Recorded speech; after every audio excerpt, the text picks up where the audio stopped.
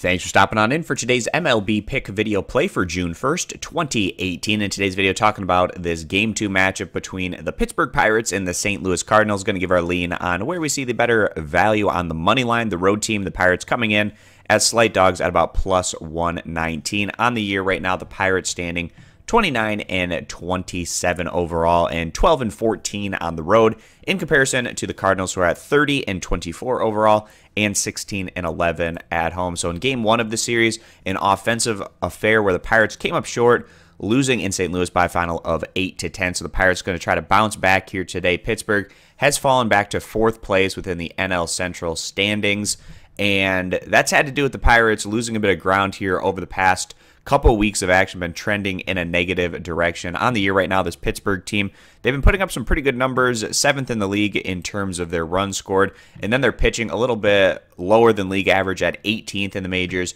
in total team ERA. So today, the Pirates going to be sending out 26-year-old righty James Tejon, who's made 11 starts this year. He's been a little bit up and down at times, sitting on a 4.53 ERA, 2-4 overall with a 1.25 whip. In his last outing, Tejon actually came against this St. Louis squad at home, and Tejon went 6 1/3 innings, giving up 5 hits, 3 earned runs, 1 walk to 6 strikeouts. And in that matchup, the Pirates went on to lose to the Cardinals by a final of 4-6. The home team here today, the Cardinals, on the year right now, standing 9th in the majors in total team earned run average, and then offensively a little bit less than league average at 18th in total runs scored.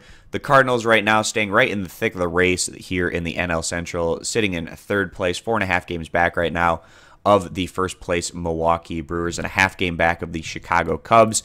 Today, the Cardinals sending out 29-year-old righty Miles Mikolas, who's been really good in the rotation this year. He's made 10 starts, sitting on just a 2.58 ERA, 6-0 with just a .98 whip, so getting some really good numbers out of Miles this year. And his last outing came on the road against the Pittsburgh Pirates, where he went 6 innings, giving up 5 hits, 4 earned runs, 1 walk to 5 strikeouts, but getting enough run support where the Cardinals were able to win at the end of the day. And in his last 5 starts, Mikolas has been able to lead the Cardinals to wins in each of these 5 games. So he's definitely been setting this team up for success, as we see with his 6-0 overall record. So coming into this one, in terms of the pitching numbers, you definitely got to give the edge to the home team, the Cardinals. And they also have that great home field advantage, and St. Louis coming off a nice 10-8 win over the Pirates in their last outing. So with taking everything into account, we're going to go ahead, side with the home team here today, taking the St. Louis Cardinals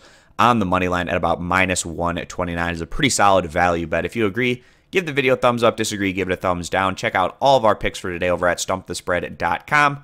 Linked down in the video description. Subscribe for more, and we hope to see you guys in future videos. Bye.